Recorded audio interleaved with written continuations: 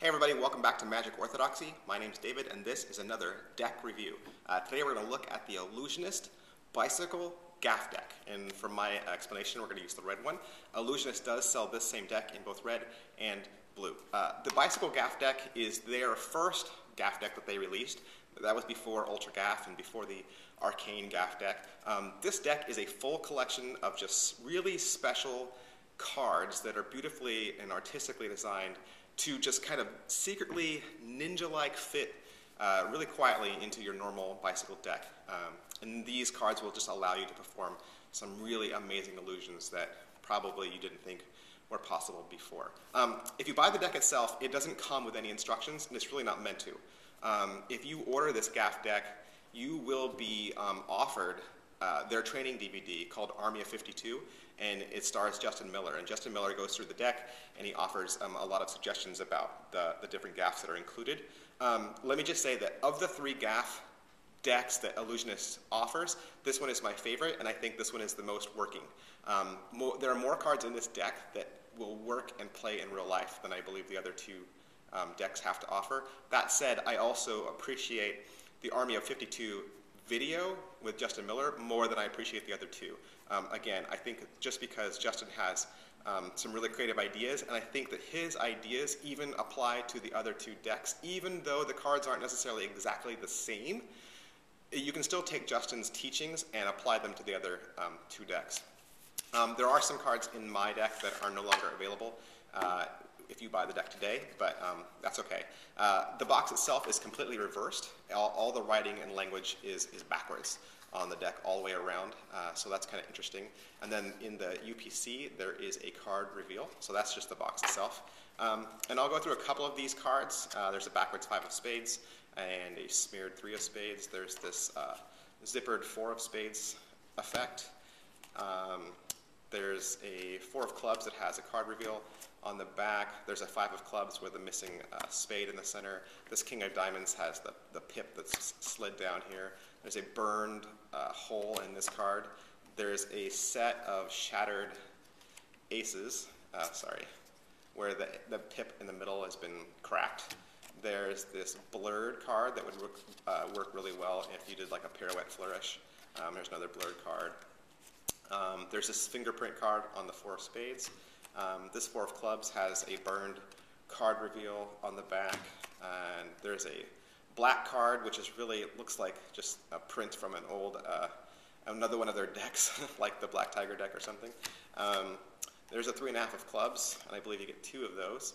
And some of these other cards I'm going to explain in a little bit more detail in another section, but I just wanted to give you kind of a look-see at these cards.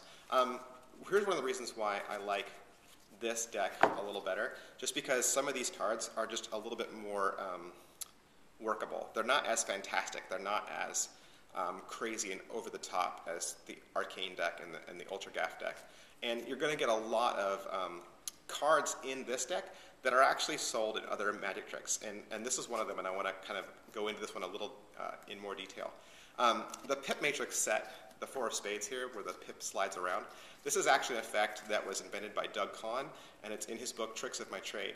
And here's the reason why I can appreciate the original inventor of the effect more than even Justin Miller's. What Justin Miller does is he takes the perfect good 4 of spades, and then he slides them around, and then he hands the spectator this card, which is clearly a gaff, clearly printed. You know, and my biggest pet peeve is when you hand your spectator the gaff and they hold it in their hands. For me, Magic needs to move the other direction. You need to move people from the gaff to the actual card so that when you leave, you're leaving them holding a real card that they recognize. And so this is what Doug Kahn does. Doug Kahn takes this 4 of spades and he says, isn't this a weird card? It came with my deck this way, it's broken. And what you would typically do with a busted card, and some people don't know this, is that you would take the busted card plus the ace of spades plus the Joker guarantee card, which is why we have the Joker guarantee. You'd mail all that to the United States Playing Card Company, and they would send you a replacement card. And then he says, fortunately for me, I'm a magician and I know how to fix this. So then he proceeds to take these pips and slide them around on the card, and then he hands them, you know, a perfectly good 4 of spades. This leaves a normal card in your spectator's hands, and they are forced to figure out, how did you slide these pips around? That's more powerful Magic, and I think that's the approach I would always take with Gaffs, and that would be the approach I would encourage you to take as well. Let's take a look at some of these cards a little bit more closely, and let me explain some of them for you.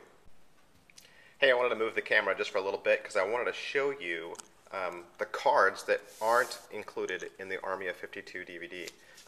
Really, out of an army of 52 cards, there are no routines and no effects for 25 of the cards.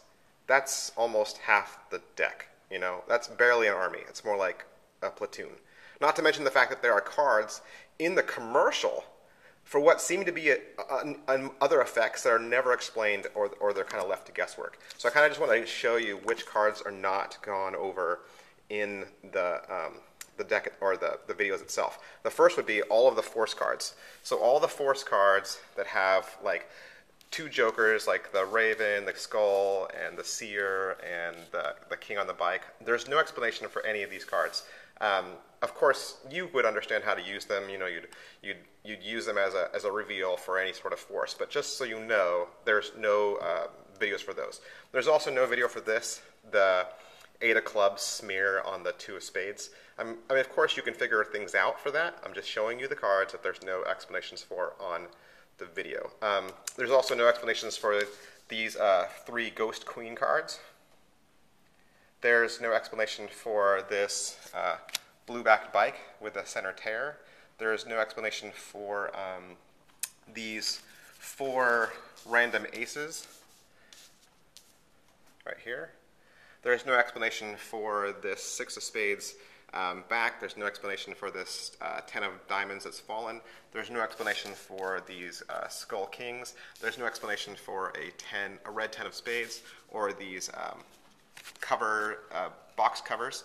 There's no explanation for this aged 6 of spades, and there's no explanation for this pair of ace of spades. Hey, I want to take a moment just to show you some of the reveal cards. Here's 2 sets of jokers called the Seer, and there's a reveal in one.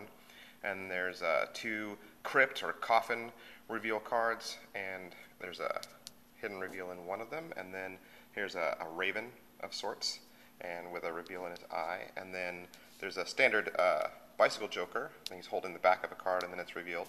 And then here's a set of jokers from one of Ellusionist's other decks that also has a reveal hidden in the ground. I want to just show you a little trick I do. Not a magic trick, but something that you can do if you have these cards and you don't know what to do with them. One of the things I'll do is I'll take these coffin reveal cards and also this skull ace and these 4 skull kings, and I'll take this set right here and replace it in a normal deck. So I'll remove the standard jokers, remove the ace of spades, and remove the kings, and put this set in a standard deck, and then I have a brand new designer deck called the Skull deck. And so that's a little thing I do with some of these Gaff cards. Hey, I wanted to go over real quick some of the other Gaff cards that are in this deck that are actually attributed to either other magicians or other magic suppliers. The very first one is this 3.5 of clubs. This is actually a Gaff that's sold by Murphy's Magic, and I believe they're the ones that actually invented this.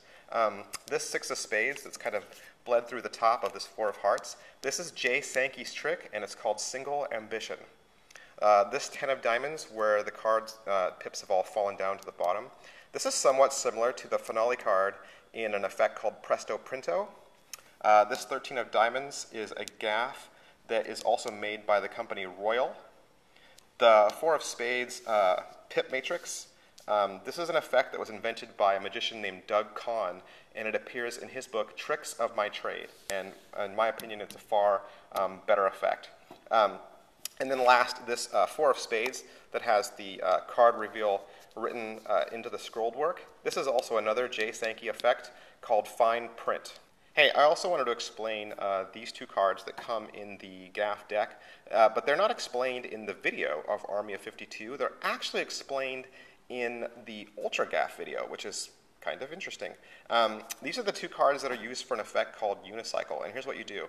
In Unicycle, you force the Ace of Hearts, you have it lost in the deck, and you comment that your Ace of Spades will find the chosen selection. You ordinate the ace of spades with the ace of spades missing center icon, and then you go through the deck face down, and one card is seen with the ace of spades logo on its back, the ace of hearts, and that's the effect for Unicycle. So like I said, just to recap, of the 3 decks that Ellusionist sells as Gaff decks, this is the one that I appreciate and can use the most.